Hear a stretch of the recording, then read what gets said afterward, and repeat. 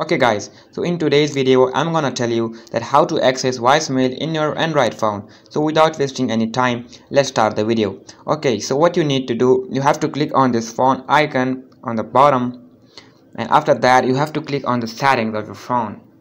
Once you click on the settings, it will take you to the screen, and after that you have to click on the SIM card settings. Once you click on the SIM card settings, you have to click on the carrier features. And once you click on the carrier features, you have to click on the Zong. Like I'm using the Zong SIM. If you're using any other SIM, so you have to click on it. And after that you have to click on the voicemail. Once you click on the voicemail, you can see the option setup here. Once you click on the setup and you get there, you can click on this number and you can set it manually. So I have set it on the 901, and I'm now going to show you that how it works. So as I've set it on the 901, I'm going to my dial pad again and I'm clicking.